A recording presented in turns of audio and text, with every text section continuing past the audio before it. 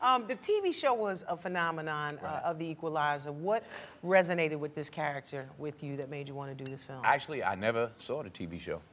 Sometimes it's easier not to. Yeah, I just, you know, I mean, they sent it to me and I didn't want to get, you know, you may come up with an idea and then you see it on the show and you go, oh, I can't do it because it was on the show. So this way, whatever ideas I came up with, I could use.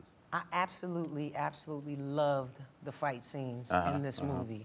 Because you have played characters that have had to fight in different movies. We know you for that as well.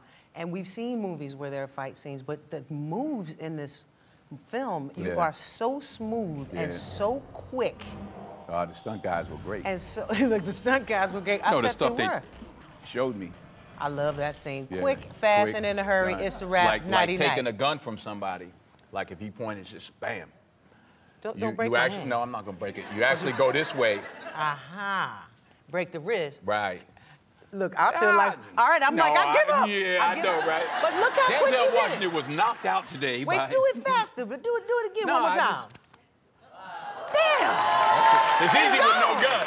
It's so easy. It's easy with no gun. It's so quick. Did you have to do a lot of preparation? What was it like? We trained for months. Just martial arts stuff, all kinds of sticks and corkscrews. And all.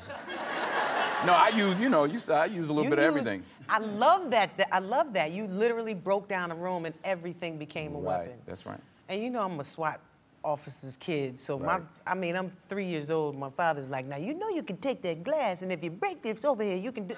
Daddy, that's not how you have my bottle. Exactly. You know, I just want to watch cartoons. Right.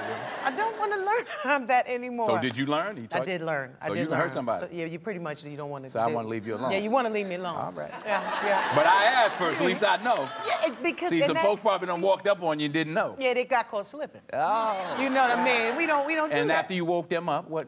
I said, you okay? Don't worry, you're gonna be all right. Just walk it off. Just walk it off.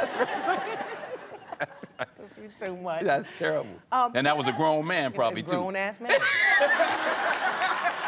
Got his back dirty. He got his back dirty. Got his back dirty. I'm putting that in the movie. Oh, you want to get your back dirty? Dad. I'm putting that in a movie. You heard it here first. That's right. Oh, you want to get your back. Obviously, you want to get your back dirty. It sounds so right. That's where you can put a little bass in it, you know. Don't it sound so right? Back dirty now. Yeah, see, it should be your line. It's mine now. It is.